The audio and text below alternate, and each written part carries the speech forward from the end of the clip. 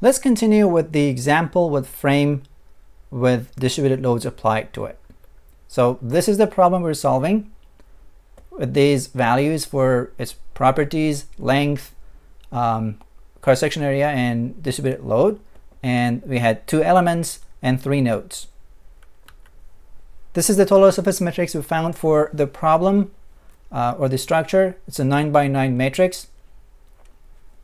And this region, which is shown by this rectangle, is due to node 2, which is connected to both elements. So those components of the matrix are added from the global surface matrices for element 1 and element 2. This corresponds to the degrees of freedom, which is common between the 2 surface matrices. And then we moved on to find the effective nodal forces for each of the element in the local coordinate system. Since element 1 does not have distributed loads applied to it, its equivalent nodal forces will be a 6 by 1 vector of zeros. As a result, the effective nodal force will simply be equal to the local nodal forces that we're looking for. But for element 2, we had the equivalent nodal forces because of the distributed loads applied to it, and we also have the local nodal forces. So we're going to have to add this 6 by 1 vector to this 6 by 1 vector to form the total effective or local effective nodal forces for element 2. In order to do that, we need to use the transformation matrix for each element. So element 1 is at 45 degrees, which we're going to have to use to make the transformation matrix. And element 2 is at 0 degrees, which again we'll have to use it for coses and sines in this transformation matrix. And then using that, we can convert the local effective nodal forces to global effective nodal forces. And then we can also convert the nodal displacements and nodal forces using these equations into the global forces. Also, this is the relationship that we're going to use to solve for the unknowns of this problem. So for the effective nodal force of element 1, it's very simple. It's basically that equation. It's exactly the same as the local nodal forces.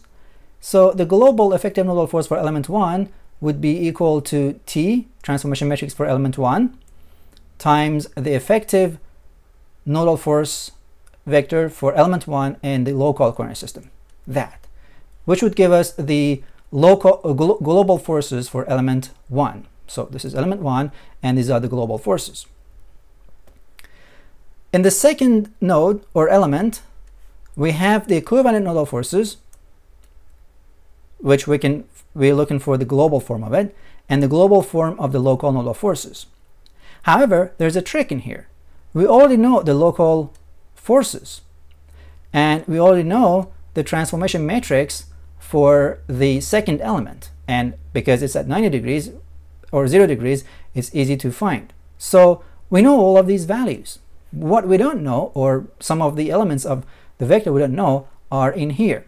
So if I use the transverse of the transformation matrix for the second element, so this is for second element, multiplied by the local equivalent nodal forces, I can find this vector. This is a 6 by 1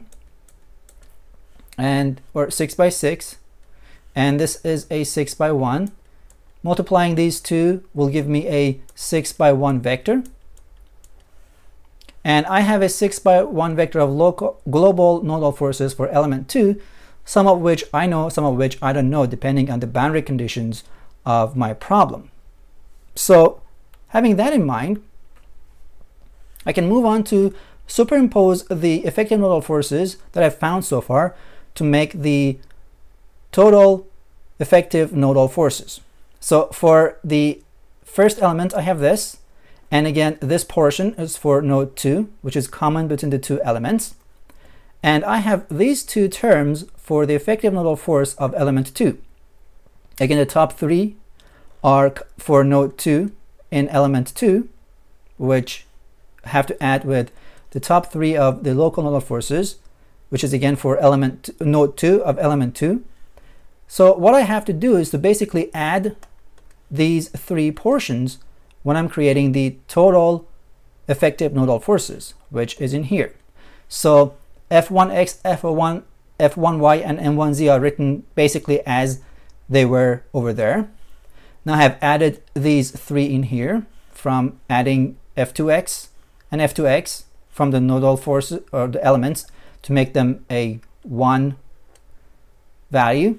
And then also have F2y from element 1, F2y from element 2, which I've shown in here, and M2z from the two elements, which is shown in here.